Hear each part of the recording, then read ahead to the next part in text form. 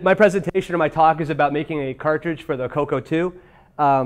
I have never, until just recently, I'd never owned a CoCo or even seen a CoCo. I had never done a cartridge project, and I thought, okay, well, what I'll do is I'll make a CoCo project that is also a cartridge project, and then I can kind of kill two projects with one stone. I'm a teacher. I work at the Technology Center of DuPage in Addison, which is about 15 minutes from here. I teach at a vocational school, mostly high school juniors and seniors, and I teach a class called CIS Game Design, which is kind of it's a game programming class with a heavy slant on computer science. And so not only is this my job, but I've also been doing this for a long time. I'm like a long-time hobbyist. This is a Sinclair User Magazine picture from 1983, and the kid with the army jacket and all the hair is me. So I love that picture. I always have to stress the hair too. And when people ask me, are you sad that you don't have hair? I said, no, look, when I had hair, I didn't even know what to do with it. So I've just streamlined my life a little bit. So that's where I work. And I sort of show all this stuff to the students and kind of try to get them interested in the retro stuff. So again, as I was saying, I've never done a CoCo project or even seen a CoCo until a few years ago at the CoCo Fest. And I thought, oh, hey, this is that computer people used to say good things about. Because I'd heard about it and people said good things about it, but I'd never actually, never seen one. So it kind of got me intrigued. And then I went and I kind of looked it up on Wikipedia to get some information on the machine. And the thing that really kind of hooked me into this machine was the processor. Because I don't know if you guys know the 6502, but you're limited to like 3 registers and they're only 8 bits. And you constantly feel like you're fighting the thing, and you can only push the accumulator to the stack. And so any 6502 project, it just feels like you're always kind of fighting with the processor. But the 6809, which is in the CoCo, is like the 6502, but like the 16-bit version of it. It's kind of like, yes, it's the 6502 with all the really annoying limitations removed. So it has 16-bit index registers. So it's basically a 3-register. You have 2 index registers, and then you have a 16-bit accumulator, which is really a register pair. So you can have either 2 8-bit accumulators or 1 16-bit accumulator, depending on what you're doing. There are 2 stacks. I've never seen a processor like this before. It has like not only the regular system stack, but there's a separate stack in there for whatever you want. And the game that I wanted to program was very heavy on recursion, which is kind of well suited to using a stack. So I was like, perfect. And the stacks are relocatable. They're not like stuck anywhere in memory. There are some 16-bit features too. You can add 16-bit numbers in like 1 instruction as opposed to like 5 on the 6502. And there's actually an 8-bit multiply instruction. You can multiply the 2 8-bit accumulators together to get a 16-bit processor. It's really nice when you're trying to plot positions on the screen. So the processor was really great. So, oh yeah, and you're not stuck to that limit of, you can only push the accumulator to the stack. You can push the registers to the stack in any order you want. Here's what it looks like as a picture. So you've got your two stack registers, your 2 index registers, and then you've got your accumulator, which you can use as a register pair. Now, I get so excited about this processor, right? So every time I'm on I-90, like you go by the medieval times Motorola building, like I'm in the car with my children, I'm like, look, children, the Motorola building, right? That's where they made the 6809 processor. Oh yeah, and a giant medieval castle right next to it. Like take your pick which one you find more, exciting. Like, I'm always like, oh look, the Motorola building. And my kids are like, oh yeah, okay. So I was kind of interested in this machine, and then I went to the CoCo Fest back in, I think it was May, just a few months ago, and my wife said, now Evan, when you go to these things, like you come back with computers, and you kind of have a lot of computers already, so before you do this again, like think like long and hard about like, do you really need this computer? I said, yes, I know you're right. So here's the computer I came home with. It was the CoCo2. It was very badly sun damaged. I repainted it because it turns out Home Depot has a can that exactly matches the color. You could see actually the bottom is like super brown because I didn't respray that part. But there it is. It's kind of equivalent to a Commodore 64. It's CoCo2 64K and RF video out. It would be nice if it had compositor or VGA or something, but it doesn't. Okay, so machine, and I've got, I'm kind of interested in this. So it's like the next thing to do is like figure out like, is there a tool set available for doing this project that you want to do? And it turns out that there is. I like to call this part of the show like, why do I have to make 3 times, like make, install, make big, because I had to build my stuff from Linux source code. If you know Linux, you probably get that. So the first thing you need to find is is there some way to get the program that you're going to write from your PC into the CoCo? And so this was actually what I went looking before I even went looking for the CoCo. And I went to the CoCo Fest a few months ago, and I saw this thing. It's the CoCo SDC.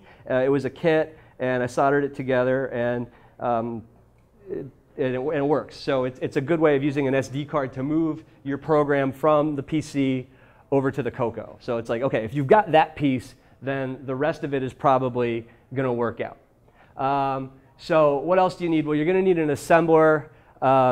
There's a package out there called LW Tools. That's what I used for the assembler. There's also another utility in that package that you're going to need called Make CoCo File. And I'll talk about that later. And then the development environment I used was Cygwin. Do you guys know what Cygwin is? Okay, it's like the Linux shell. It's like a fake Linux shell running on your PC. And for the emulator and the debugger, I actually used MAME. I didn't realize you could use MAME as a debugger. I use it for playing, up to now, I've used it for playing Pac-Man and like Mario Brothers with my kids. But you can run MAME, when you say MAME-debug, and it brings up MAME with a debugger, and you can set breakpoints and watch points, and you can look in the memory and stuff. So it's actually really good. And then just for fun, I thought I'd throw the code up on GitHub. There's tons of documentation out there, like unlike other platforms like the Sinclair or something. I was like, I shouldn't have started with the Sinclair project. That was too hard. So there's some good books out there. I like the Rodney Zach ones. There's a website called the CoCopedia. There's a good one by Chris Lamont called lamont.org. Like there's tons of documentation out there. So the documentation is not a problem. And then finally, it's like, okay, well, I've got all this stuff. It looks like the tools are there, the documentation is there, the hardware is there. Like, what game do I want to do? So the game I picked was this game called Flood It. And I wonder if I can actually, can I play this thing? No, I don't know why it's not going to let me play it. The goal of the game is to get this grid to be all one color. And you do that by bucket filling the top left corner. So if this is purple right here and you bucket fill this with purple, now your blob includes this purple block here. And then let's say you want to go grab the green, you bucket fill with green, and you start grabbing, your blob gets bigger and bigger and bigger as you do bucket fills. And if you pick the right color combinations, you can get your board to be all one color within a certain number of turns. It's kind of a fun game. We do it in C# in my class. It's popular. Kids like it. So that's kind of one of my go-to games anytime I go to a new platform. Okay, so now that we've got the game, got all the stuff set up, the first step is to make just a regular file version of it. Like forget about the cartridge part, like handle that complexity later. Just can I get a working program? So I call this part of the show, like, why won't my program start? Because I ran into some potholes when I did this. Right? This project was kind of like finding the potholes by hitting them at 60 miles an hour in my car. So why won't the program start, right? Let's look at that. The first thing you have to do is build your file, right? So here's the assembler. There's the LW Tools assembler. Build your assembly file for the 6809 and turn it into that thing, into a bin file. Okay, so now you have an output file. That's good. And now in order to get it over to the CoCo, you have to attach it to the disk, to a disk file. You can't just like move a binary file over and run it. You can't move an individual program. You have to move a disk image. So if you actually go into the CoCo and you plug in the CoCo SDC and run that command, it'll create, this command would create a new disk image called systools.disk, right? So I created a disk called evan.disk. So now I have my binary file, that's my program, and then I have a disk image. And then you use this command, the write CoCo file, that's in LW Tools too. That attaches your program, your game, to your disk image. And now you can take it and walk it over to the PC, or to your CoCo and run it. So that was kind of the missing glue I had to figure out, the write CoCo file part, to attach the game to the disk image so I could move it over to the computer. So this was the part that was a little bit tricky. So every file that you want to run, it has to have a header on it and a trailer on it called the preamble and the postamble that tell the operating system where to load the file when you run it, and then also how big the file is. So you've got this file and you have to just put this information, this meta information on it so that when you type load M and then the name of the program, like the little whatever ROM basic operating system can figure out like where to put the thing and how much space to give it. So that was the hard part, was figuring this little out. It wasn't obvious. So the LW assembler will actually put the preamble and the postamble on for you. You don't have to go like at it yourself, but you have to set up the directives to properly in order for that to happen. So in between, like around your code, you want to sandwich your code in between the word start and the words end start. So what I had was, I just had start and end. It just, like, end start didn't seem to make any sense. And the assembler didn't complain about that. Like, it was totally fine running that, except that what it would do then was put the preamble on, but not the postamble. And that took me a long time to figure out. I had to go in with like a hex debugger or a hex editor and open up the thing and like why isn't the postamble getting stuck on there? So it's really important if you're doing this to get start before your code and then end start after your code. If you don't do that, you're not going to get the postamble, and your program will load and then not run. And it's really baffling until you just realize that you're missing a directive. And then, yay, magically, you can run your game. Here's the MAME debugger, there's your game, and then you can see here's your registers, there's the disassembly, and then you can walk through your game, and now you can debug the regular disk file version of it, again, before you go turn it into a cartridge file. So that's the key thing, just like do the complexity in layers. Okay, so now that you have a working disk file or a working kind of binary file, how do you rewrite that thing to be a cartridge file or a CCC file? Or as I call this part of the show, why won't my cartridge start? So similar problems. The cartridge does not have a preamble and a postamble. So when you build the code, you have to use this option, --raw. So that says just dump out the file, but don't put the pre and postamble on it. And that kind of makes sense if you think about it, because if you look at the memory map for the computer, the cartridge fits in this kind of 8K hole in the address space starting at hex C000. So all cartridges start at the same place. It's kind of assumed that they're all the same size. You just don't need that information on there that says how big the thing is and where does it go. The fact that it's on a cartridge implies where it goes in the memory. So I did that. I just did the --raw thing, plugged it in, and it didn't start. I was like, oh. So what I did was I put a watch point on that address, the first byte of the cartridge address space, the C000, and just kind of, is anybody looking at this thing? And just to see if anybody was reading it or not. And it turns out like I don't know, they call it the OS or ROM basic or whatever, when you start up, it looks at the first 2 bytes on the cartridge to see if it's the letters DK. And I was not sure what that was. I found in the Dragon computer documentation that DK stands for disk, right? It's looking for a disk. If it finds those 2 bytes at the start of your cartridge, it jumps just past those 2 bytes and runs whatever it finds there. So all you have to do to make a cartridge file is just not put a header on it, and then just stick the hex 44.4b on the front, and now magically it will run.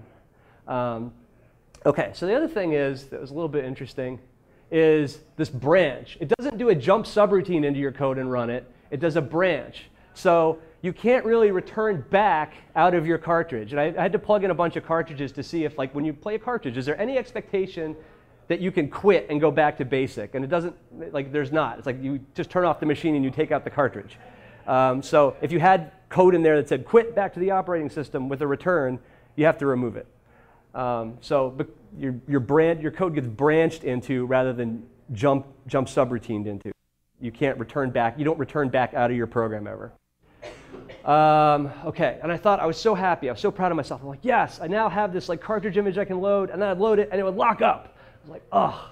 So we get to the point of the show where I say, no, you can't leave variables in ROM, right? So even my son looking at these ROM chips, he's like, hey, Dad, isn't that the sort of stuff that you can't put, like, that you can't use as variables? I'm like, yes, thank you, son. Like, it's you find the potholes by driving over them. So this is a problem that's specific to the COCO2. So apparently on the CoCo3, when you plug in a cartridge, that entire cartridge image is loaded into RAM, and you don't have to worry about this. On the CoCo2, it doesn't do that. So what you have to do is carve out a space in RAM and then move your variables into there, which means you kind of have to split up your program into 2 chunks. And the way you do that is with the origin directive. So the origin says like when you make your offsets, when the assembler is making its offsets, like where to start the code. And so you have your origin 1, at the beginning of the cartridge space, then your code, and then you have another origin statement for your variables, and then you put your variables after that. And then you have to have a subroutine that copies the initial values of the variable from the ROM chip into the RAM.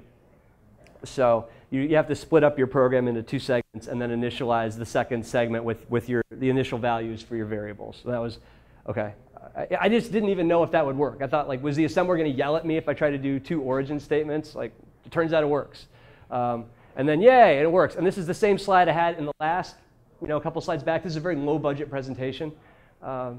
So there's the main debugger running the cartridge file, and it works now. Okay, great. So now we've got a working cartridge file. How do you actually get the thing onto a physical cartridge? And there were some problems with this too, but I had a lot of help. Right? This is going to be a very awkward presentation because a lot of the people that helped me on this project are going to be in the room. Right? So I'm going to be talking about something, and the hand will go, yeah, I did that. That was me. So right, now we get to the part of the show. Why won't the EEPROMs program? Right? Why don't the EEPROMs work? I had a lot of difficulty actually making the physical cartridge. What I thought was going to be the easiest part turned out to be one of the most frustrating parts, and I still not know why it was one of the most frustrating parts. Okay, so if you are going to make a cartridge, you need something like this that will actually take that CCC file that you built and dump it into a ROM chip, like what's in this bag right here. Things that look like a dead caterpillar. So I had no idea what these things cost, if it was cost effective to do something like this. It turns out you can get this on eBay on Amazon for about $45, like less than $50. If you pay for the deluxe version, they'll give you all these extra add-ons for programming chips that have different packages, like the pin grid array, the ones that have the little pins that go around the sides. So depending on like what variety of chips you want to program, you could get the deluxe one. I just got the bare bones ones for $40. Or $45. And I was kind of reluctant to buy it because one of the reviews said, oh, this thing is a piece of junk. But then I can't figure out how to use it. But then the next post was, no, it's easy. There's a tutorial on EEV blog. Now, do you guys watch this EEV blog guy? Oh my God, he's awesome. You should all go watch EEV blog right now. It's like if the crocodile hunter took apart old computers. Like, he's so ridiculously over-enthusiastic about what he does, and he's constantly throwing in all this Australian slang that I do not understand. And anytime he finds a 555 timer chip, he goes absolutely ballistically excited with glee. So I was like, yes, I love EEV blog. So I watched the tutorial, and he showed how to program chips. And I was like, okay, well, if Dave Jones says it's okay, then I'll go with it. But I'm going to come back to the tutorial later, because there's an interesting thing in there that when I went back to watch it the second time that I noticed. You also need an EEPROM eraser, which is very cheap. They're like 15 bucks. I call this the tanning salon for cockroaches or dead caterpillars, right? So you put the EEPROMs in this thing, you crank it up, and then the ultraviolet light erases them. So it's like a little tanning salon. And you just put the chips in there and you let it run for 10 minutes or so, and that erases them. Okay, so great. So it's possible to get the EEPROM programmer and the EEPROM eraser inexpensively. So it's not like, you don't want to pay $700 for something if you're just going to make 5 cartridges. It's just not worth it. Okay, the PCBs. Someone else, Mark Blair, did a really nice website or a really nice project. This is the little PCB I got. This is courtesy of Mark Blair. Is Mark Blair here right now? I kind of thought he might be. So he has a website where he's got the instructions on how to assemble the PCBs, and then he has a link to a fabricator called OSH Park or Osh Park. I'm not sure how you pronounce it. You just go to their website and say, I want 10 of this particular project, and they will fabricate it for you and send it to you. And I think it cost about $6 or $7 per PCB, maybe more. I don't quite remember. But what they do is they have real jobs, like they're making big circuit boards, and what they do is they do little stuff like this in the space around the edge. So your stuff may kind of arrive in dribs and drabs, or you may have to wait until they can fit your job into somebody else's job. But hey, it works, right? And they're really nice. Like the quality is really high. So that's how you get the PCBs. So once I got the PCBs, I was like, okay, good, I'm good to go. And then I realized, so the thing is only this big, and it happens to be, the cartridge slot in the CoCo happens to be recessed about that much. So it's almost like you need salad tongs to get this thing into the machine. You're like, and then the door on the CoCo too, like a little cartridge door, which does not make it easy. So this is one of those cases where you actually do need the box to put the little cartridge in, because what it does is it just acts as an extender so you can easily get the cartridge PCB in and out of the machine. So you really need these. And I was able to get some really nice ones from John Linville, and there's John right there. So I knew there was going to be somebody in the audience, right, who's involved in this project somehow, because I got a lot of help, and I'm very grateful for that. Because every time I got to some place where I was like, oh, I need this, like somebody else either had it or told me where to get it. So these cartridge boxes were very nice, and he could probably tell you all about how we got them manufactured. But this was the solution to the. I mean, it was either that or go to the dollar store and see how many salad tongs I could find. Okay, so then the next thing is you open up the software. This is the software for that EEPROM programmer. You select your program, and you see actually there's the letters DK right there. So that's the first 2 bytes of the cartridge or the header that say, this thing is a cartridge file, please run it. And then it jumps right past it and starts running the code. So you open up your file, and then you click like the P up here. You select what chip type you have. You click P, and then it fails in spectacular fashion over and over and over again. At least that was what happened with me. And why did that happen? I have absolutely no idea. I wish I could get up here and tell you why I had so many problems programming the chips. The one that I had problems with was a batch from AMD. They were refurbished. I don't know to what extent they were actually refurbished or just kind of found at the bottom of some dumpster somewhere. However, remember that tutorial I told you about on eBay, or not eBay, YouTube, Dave Jones? In the tutorial, I went back, I was like, how did Dave Jones get this to work? Like, I mean, why am I having so many problems and he is not? I went back and watched the tutorial. He actually tried to program this exact part number and it failed. So the only thing I can think of is that there's just some incompatibility between this particular EEPROM programmer and that particular chip. And then after I had tried several times to get this to work, my colleague here, Scott Williamson, yes, Scott has done a project much more complicated than this. He wrote a version of Star Castle for the Atari 2600 and sold a lot of them through Kickstarter. So I asked Scott for help. He brought in his EEPROM programmer. He couldn't program these chips either, so I don't know if this thing is actually like, it's like I'm just throwing chips in a toaster and I'm frying them and then handing them over to Scott to test and verify that it's like, you know, let's just throw the priceless antiques in the incinerator and see if anything bad happens, right? It's sort of what it felt like we were doing. However, I got ordered a batch of chips from a different manufacturer and they all worked fine. So it's something about AMD. All I can say is just avoid AMD like the plague. I still don't really know the source of the problem. And then once the chip's program, you take your little EEPROM chip, you program it, and then you just stick it on the PCB, you put it in the cartridge, and then at the end of this, you actually end up with 1 working cartridge or 2 working cartridges. Right? So at the point that I now have 2 working cartridges, this was like 2 days ago. So I was very happy to get like 1 or 2 working cartridges, because then I could actually do the talk that I told Jason I was going to do at the VCF like 5 months ago. I'm like, okay, yeah, remember that talk I said I was going to do? Yeah, I'm finally ready to do it, like 5 months later. So the time worked out perfectly. So just to kind of go back over how the cartridge is different from the regular binary file, there's no header because you don't need one. You just have to tack on the 2 bytes on the front, the D and the K, to say the cartridge file.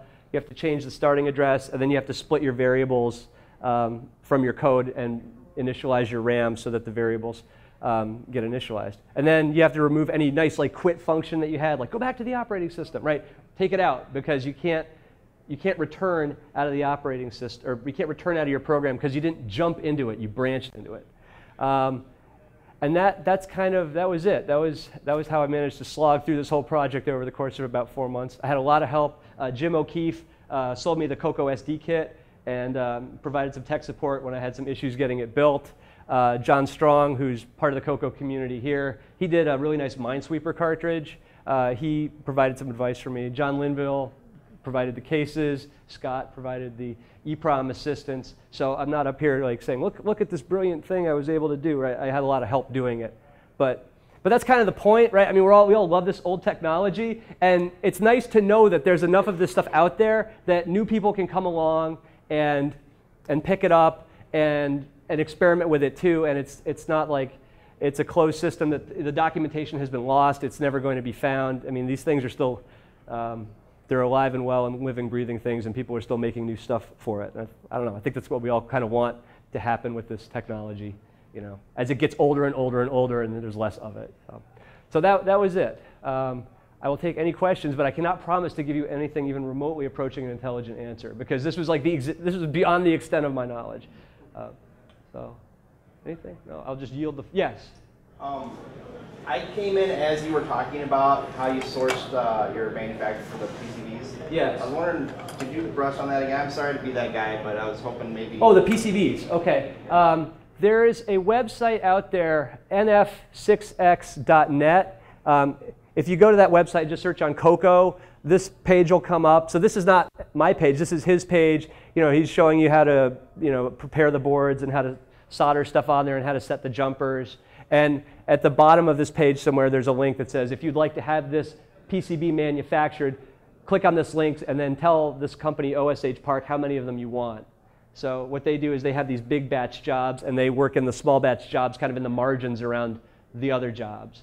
And then they'll show up in the mail, in 2 weeks or something like that, whenever they get around to it. But the quality seems very good. I mean, I've got one up here if you want to come take a look at it. Sure. Yeah. Or actually, my table is like right outside. So if anybody wants to pop by later and just take a look, I'll be happy to go through it all again. So. Thank you. So all right. Well, that's it. So that's my talk. All right. Well, thank you. Thank you. All right.